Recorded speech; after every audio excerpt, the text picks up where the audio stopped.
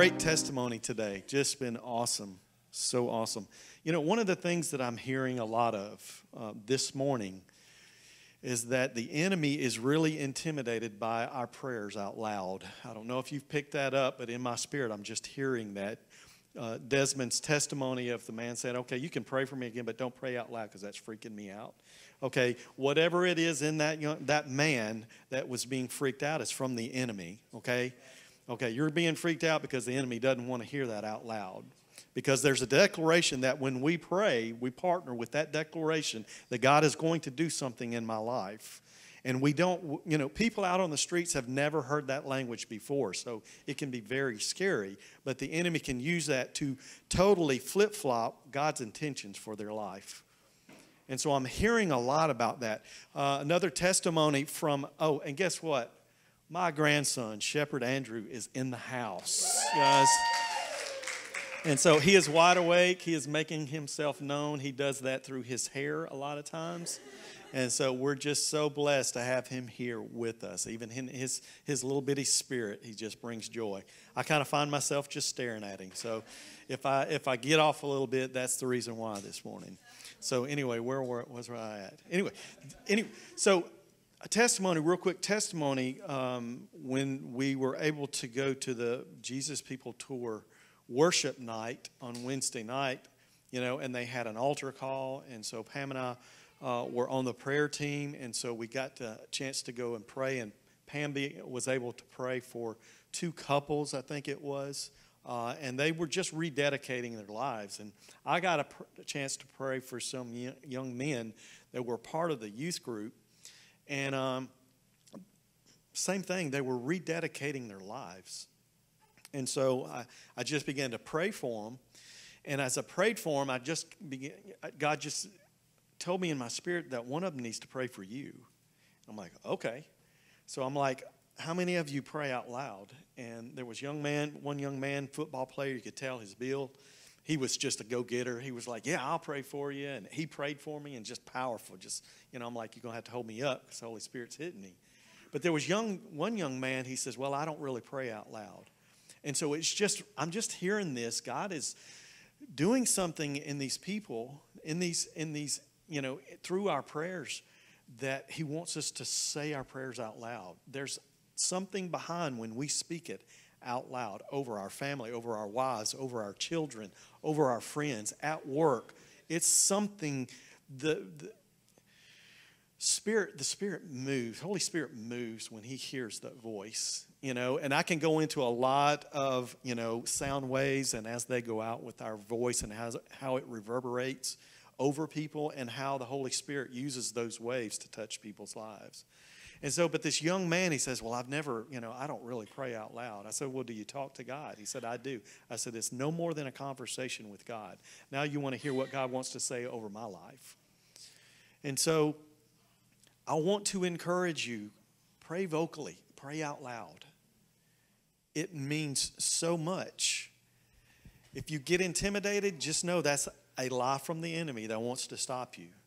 And I love that because I get the butterflies. And when I get butterflies, I go after it now.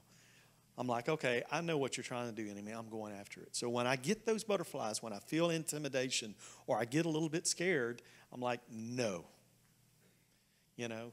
Benai didn't run from the lion. He ran after the lion in the pit. How many of you heard that story before?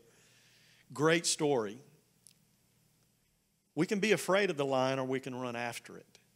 If God is truly in our hearts, if the Spirit of the living God, Jesus Christ, lives in us, we go after what it is that the devil wants us to be afraid of. Okay? And some of you go, well, Neal, I don't know if I'm in that place today. I don't know if I've ever been in that place. Well, you are a son and you are a daughter of God, and He wants to strengthen you this morning. He wants to speak life into you to where you're not afraid, you're not intimidated anymore. He's been attacking marriage, He's been attacking friendships, He's been tackling or He's been trying to intimidate relationships, and no more. We won't have it. We won't have it. You know, we have a tendency to want to withdraw. Again, a lie from the enemy. We will not withdraw. We will engage. we will engage. It says the gates of hell, right? You with me? Will not what? Will not prevail. Okay? We have been created to be an aggressive force. Jesus is an aggressive force. How is he aggressive? Because when I say aggressive, you mean, oh, Neal, wait a minute now. I thought we're supposed to love. Exactly my point. We're supposed to be aggressive in our love to people. And that's what's happening. There's something that's, these last several months, especially with Sean Foyt when he's been coming into town, he's brought the spirit of just, it's not complacency. He is not going to settle. And there's this spirit that's been going on, and I believe it is from God, that we will see something happening in our younger generation that's going to take this to another level. Because it's expected by the older people. I've said this before. People expect the older people to get that way. They've done been through it all, and now they're just going to, they're going to be militant, and they're expected to be that way. But when we see young people worshiping like they did at Sean Foyt, worshiping like they did at Jesus People Tour, worshiping like you do here, then God uses that for revival. But he takes it even a step further, because we can't call for, and I'm going really fast, but I just really feel something going on inside of me this morning. When we talk about revival, we can't revive something that has never been put in place before. Okay? We're thinking, God, would you revive? He will revive people. Okay? But there are people lost out there that has never experienced Jesus Christ. What can we do to revive them? We can't. We have got to present the gospel to them. And the gospel is all about our love for people. It has no condition. It has no conditions. I love this when Desmond was talking about Bradley. How many of you know Bradley? Unfortunately, he's not with us today. He's probably working. He has some crazy hours. But Bradley has this bright green hair. And sometimes, I don't know, it may be a different color sometimes. Okay? Now, we're all in society enough to when we see something like that, we want to back away from somebody who's wanting to try to bring so much attention to themselves. Right? Because they have this bright green hair, and it's like, okay, what are you going through? Is there some identity issues? But let me tell you something. Bradley went out with Desmond and began to pray for people, and people were drawn to him. We need to take notice about stuff like that. I don't want to fall into this normal Christian mode. And it is, because that normal Christian mode is complacency, and I do not want to go there. So if God wants to use me in a radical way, if I need to color my hair, if I need to do something that's going to get your attention so that I can present love to you, then that's what we'll do. That's how this works. Jesus was the most radical of all people. He was accused of hanging out with people that you're not supposed to be hanging out with. And he did that. Why? Because he was not intimidated by what the enemy was going to do. He was going to bring love that was going to overcome everything in the world. And he was found in places where nobody else would go. And I want to be found where nobody else will go. I want to be found in those places. And I'm working my way toward even doing more. I love what has been happening these last several months with Sean Foyt and Jesus People Tour, because it's stirred something in me. It's taken me out of some complacency that I have been guilty of being into. Because it's helped start a fire. It's helped something in me where I don't want to be complacent. I'm not satisfied with being complacent. In fact, through Jesus Christ, I've understood that complacency starts making me withdraw and backing up instead of moving forward. And it's just, I want to continue with this. Now, we know Madison Street Worship is going to be coming in town in August. And so if you've not heard any music from Madison Street Worship, not that I'm saying that and I want to plug my son and daughter-in-law, but I want you to start listening to that music. I want you to start getting that music into your spirit. Okay? For one, when they show up, I want us to be able to know every song that they're going to sing. Makes sense, right? When people come in town and their worship team, I want to know every song that they have because I want to be able to sing it. I don't want to be sitting there trying to figure out the words. Okay? But also what we do is we begin to partner with who they are and what they're going to bring into our city. Okay? But I say that because there's things that are happening. And these are young people. The people that came with Sean Foyt, young people. Jesus People Tour, young people. Madison Street Worship coming. Young people. God, what's going to be next? Because it's starting with our young people. And I'm talking to every young person here. I pray over you. I want God to be stirred up in you so much that nothing can hold you back. Ben talked last Sunday, a powerful message, because why? It was raw. That's what we need. Okay? We don't need to sugarcoat anything. And the youth bring it. The young people bring rawness that says, okay, they're going to get right straight to the point. Let's get through this so we can get past it and grow and move forward. Because we got tons of places we can go. There's tons of things that we need to be doing, you know. That message that Ben had, I want to take that message to places other than here. There's a message that people need to hear in Wings of Life. That's a message that people need to hear all over this city, because it takes the rawness and it says, okay, we've identified something. God, would you heal it right now in Jesus' name?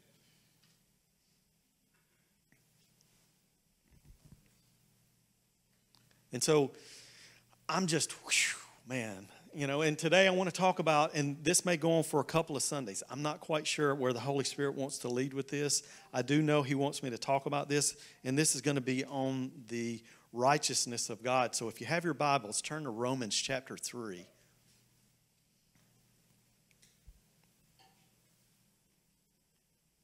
I'm so amazed at my son-in-law. I just kind of, not my son-in-law, but I am amazed at my son-in-law. But my grandson, and I just kind of just stare at him because I'm just in awe. And, you know, as I stare at him, it just reminds me, and it just, the awe that I see in him is the awe that we all should have when we gaze upon Jesus Christ. And now I understand just from a father's perspective, because when I look at my daughter when she was born, because she had just as much hair as he does. If you want to know, she did. She had just as much hair as he. But when I looked upon her and I looked upon my son when they were born, I was just in awe. And it's been so long since they've been like that, that now when I look upon him and I go, God, I'm just so thankful for who you are. And now I understand how you look at your son, Jesus Christ, and who he is. And I just want to gaze upon Jesus Christ and look at him that way every single time. Jesus, you are so amazing in what you've done, and the example that you set for us is one that set us free. And so I look upon him and I'm just in awe at God's righteousness and God's grace and mercy upon us. I'm just so excited to see him grow. Not that I want him to grow up really quick, because I love that age right there. We can't get enough of it, you know. Because it's so funny. I don't have to hold him. I just want to look at him. I will hold him, but I just want to stare at him. I want to see his mannerisms. It's the same thing when I talk about relationship with Jesus Christ. Sometimes we need to get to that point where we're just wanting to spend time with him so we can look at the expressions on his face. Yes, I did say that. Sometimes we need to see Jesus for who he is and begin to experience him in a way, not just through what the Bible says about him, but an intimate way. We have the series, The Chosen, that comes out and it brings the humanity side out in Jesus Christ. And I love that part of it, because that's what I'm in awe about. I'm just enthroned with the presence of Jesus Christ and who he is as a human. And, you know, we talk about the aroma of God. How many have heard that term before? The aroma of God. How many of you know babies have an aroma? It's just, you know, it's kind of like having a new car, you know. You just go, I just like the smell of a new car. But a newborn baby has an aroma that is just, oh my gosh, it's heaven. Isn't it? Yeah. And for all my young people out there, you will experience it. In one form or fashion, you will experience it. But this is who Jesus Christ is. And when we get into his presence and just to go, I just want to watch you. I just want to see you. I just want to look upon you. I want to joke with you, and I want to experience the foods that you like. You know, those are the things that we miss if we're not in relationship with who he is. You know, it's easy for us to do that with people that are around us. Some people we don't like the smell of, and some people we do, you know, and that's okay because, again, that goes beyond our love, because Jesus Christ comes, sometimes he smells me and goes, Neal, you don't smell very well. He said, but that's okay. I still love you with everything that's in me. So it comes out of this relationship. I know I'm really jumping a lot, but follow me, because, again, when we experience the righteousness of God through Jesus Christ, we are set free. Set free indeed. So if you have Romans chapter 3, we are going to read verse 21, and you don't have to stand. Now that you've got nestled in there, everybody's okay. I'm going to be in a New Living Translations. Thank you, Des. Romans 3, verse 21, New Living Translations. Okay, we all good? All right, but now God has shown us a way to be made right with him without keeping the requirements of the law. Some of yours may say independent of the law, okay? But now God has shown us a way to be made right with him without keeping the requirements of the law, as was promised in the writings of Moses and the prophets long ago. This is the key verse I want you to get. We are made right with God by placing our faith in Jesus Christ. And this is true for who? Everyone who believes, no matter who we are. I'm going to continue on, but that's our key verse, okay?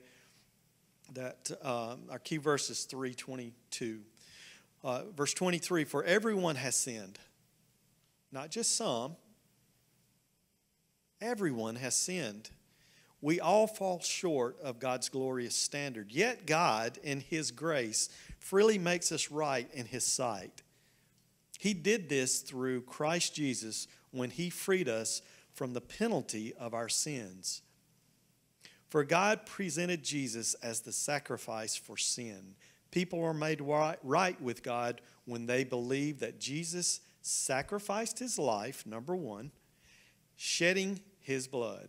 This sacrifice shows that God was being fair when he held back and did not punish those who sinned in times past, for he was looking ahead and including them in what he would do in this present time. God did this to demonstrate his righteousness, for he himself is fair and just, and he makes sinners right in his sight when they believe in Jesus. Father, we just thank you for your word. Would you just open it up for us? Expand on it. We love you so much. Jesus, thank you because you are the one who lived this out. You are the one who carried our sin. You are the one who set us free. You are King and you are Lord, and we praise you with all that we have. Holy Spirit, come. Holy Spirit, come. We invite you into our hearts. In Jesus' name, and everyone said, amen. Humanity is surrounded and submerged in law and is trying to learn how to love. Would you deem that statement true? I'll say it again.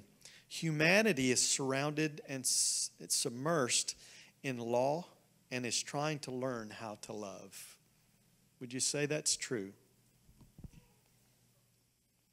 God just kind of spoke to my spirit because, you know me, sometimes I have to, and this is to really keep myself healthy, is to withdraw to certain medias that we have. There's a ton of medias out there that can really, not media in itself, but exactly who are we listening to? Who are we watching? You know? And so when I look at this, basically you have humanity that is thrust into your face no matter where you pick up your phone, you watch your TV, whatever you got, you just walk out there. We're faced with the way humanity is to a degree that they have not experienced the true gospel in Jesus Christ. And so we hear people say it all the time. Check him out. And he's strong too, just real strong. I'm sorry, I can't help it, guys. He's awesome. But humanity in itself is kind of like okay, either we can be diligent to follow law, or we can be really diligent to go against law. Have you seen that? Some of us, oh yeah, we'll obey the law. I'll obey the law. Pull up at a red light. It's 3:30 in the morning, and it's a red light, and nobody's around. What am I supposed to do? Des says drive through it. Reason I stop at it is because probably Des is coming from the other direction. But see, this is humanity. We are getting to that point to where, are we going to obey law for what the law says and do it because it is law, or are we going to rebel against law? This is what I find in humanity so many times.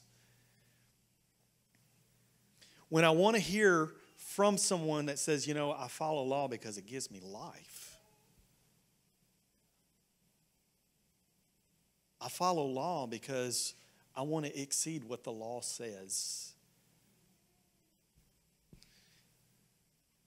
So Scripture tells us that, but God has shown us a way to be made right with Him without keeping the requirements of the law. Humanity would say, okay, well, it says we don't have to keep the requirements of the law.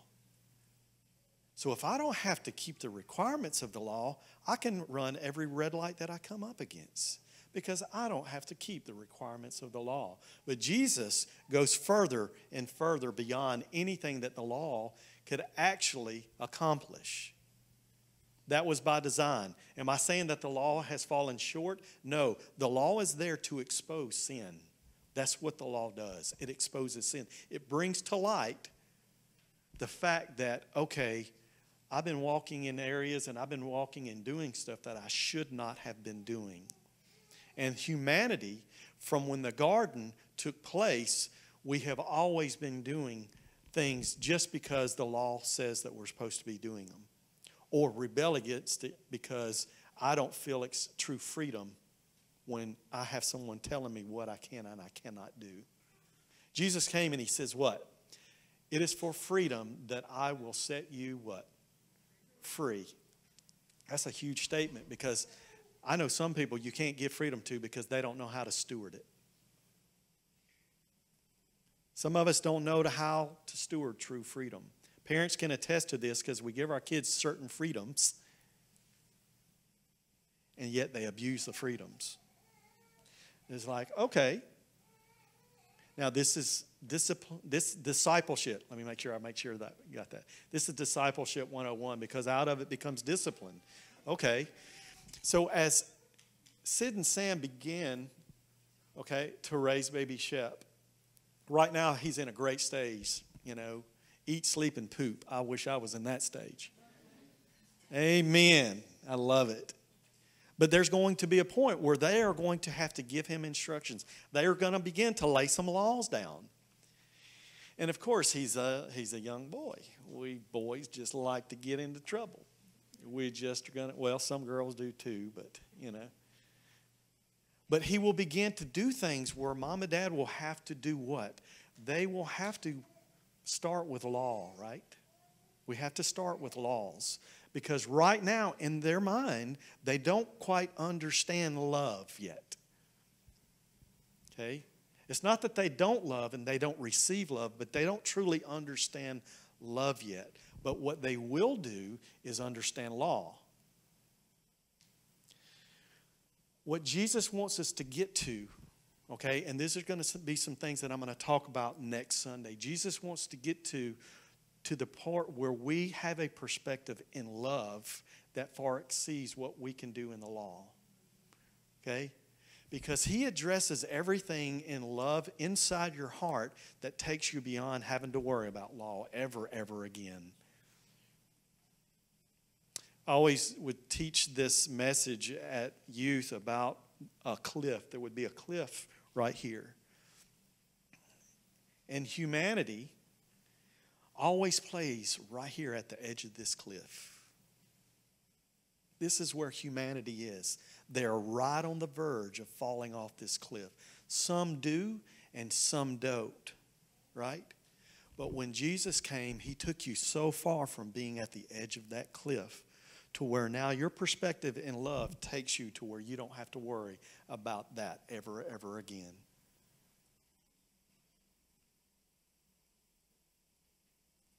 Does that make sense?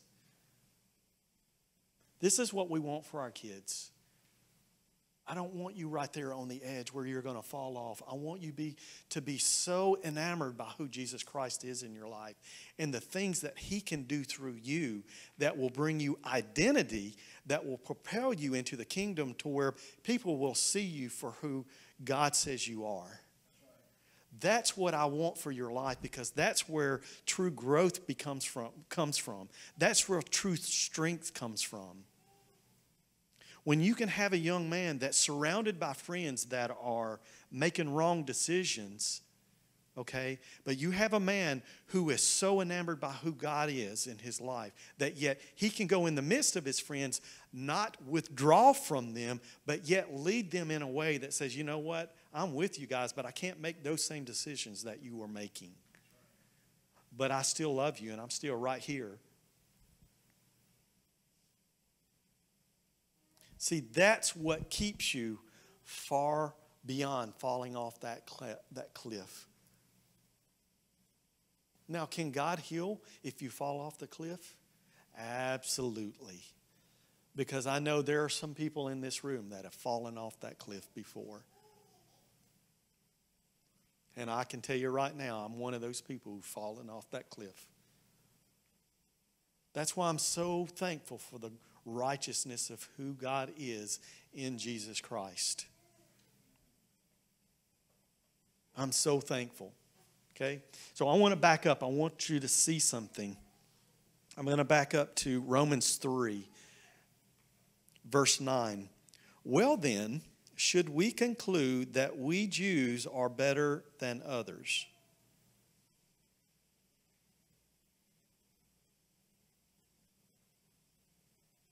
No, not at all, for we have already shown that all people, whether Jews or Gentiles, are under the power of sin, as the Scriptures say. Now, I want us to understand, he says Jews and Gentiles, okay? Do you understand who the Gentiles are? Okay? Basically, the Gentiles are the rest of the humanity. Okay, you have Jews and then you have the Gentiles, the rest of humanity, and where they're at. Okay? All the Scriptures say this: no one is righteous, not even one. No one is truly wise. No one is seeking God. All, not just some, all have turned away. All have become useless. No one does good, not a single one. Their talk is foul, like the stench from the open grave. Their tongues are filled with lies.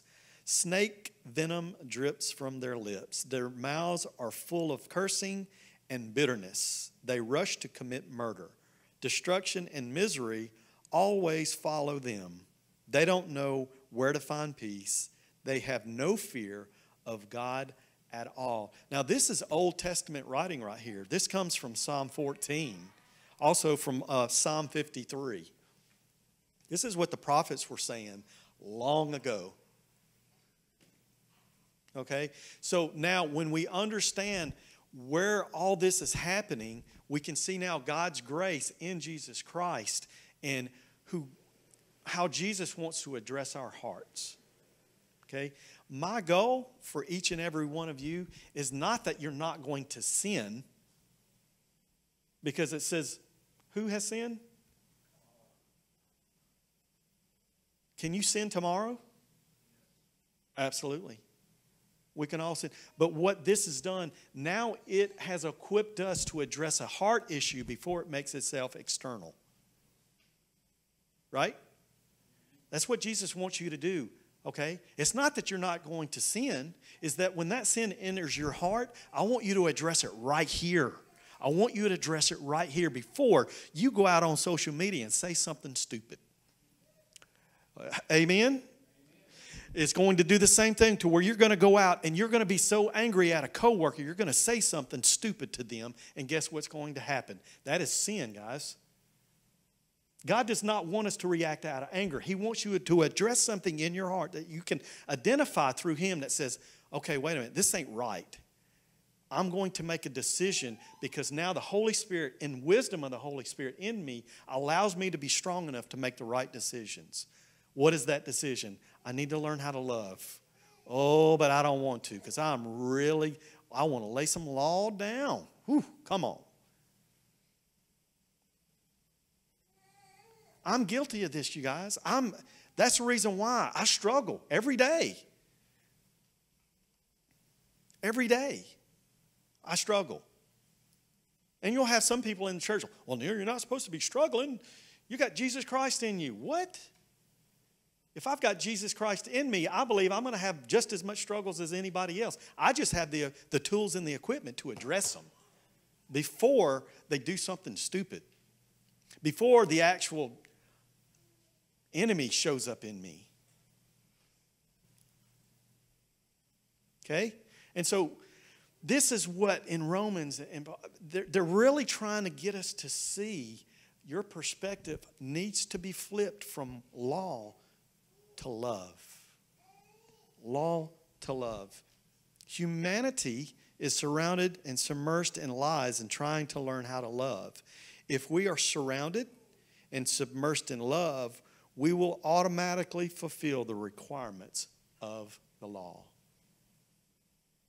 If we are submerged and surrounded in love, we will automatically fulfill the requirements of the law. See, the law in itself, get this, the law in itself teaches us that righteousness is a way until salvation. The law in itself teaches us that righteousness is a way until salvation. How does it do that? One thing the law does, and I just said this, is that it's going to expose sin in your life. And when it's exposed, you deal with it in your heart, then now you have the tools to move into righteousness in who Jesus Christ is. We can't do it short of Jesus Christ. How many believe that? There's no way. We can't do it short of Jesus Christ. This was God's plan, His plan from when He revealed the law of Moses to us, okay, and then through Jesus Christ, okay. Now, I want to address one thing, okay. This has to do everything with what Romans says is that it's our faith in Jesus Christ that leads us into God's righteousness. Our faith in Jesus Christ, okay. So how do we see this? Okay, we see everything that happened from Adam and Eve, okay, to the law of Moses. Then came who? Abram. And then what did Abram do?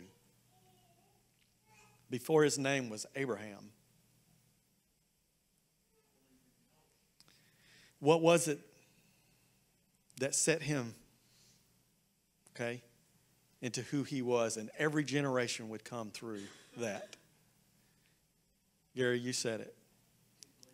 He believed in God. It was his faith that made him what? Righteous. So how did we miss that? How come we've come so far to this day and we've missed that? What do we do as a human? And this is something I just said. What do we do? What does humanity do? They think that we can create more laws.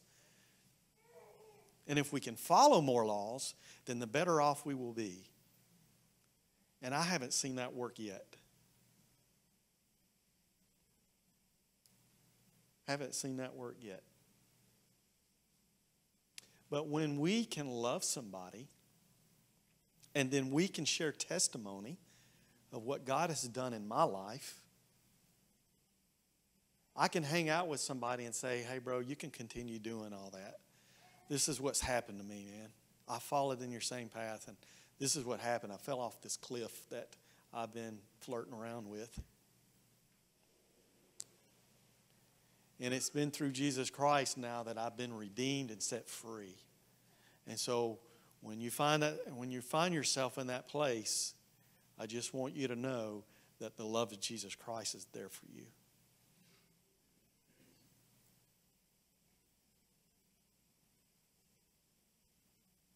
See, they can disciple shepherd, but there will be a point to where they cannot tell him what he can and can't do anymore. All they can do is say, look, I have submersed you in love. I have surrounded you in love. I pray that you have all the tools that you need so when the enemy comes crouching at your door, you know how to face him and you know how to make the right decisions. That's all we can do. And it's a tough place for parents. It's a tough place for friends who have loved friends and they're making bad decisions. It's a tough place. Well, what makes us righteous with God is our faith in him. That's the only thing that sets you apart, is your faith in Jesus Christ. Amen.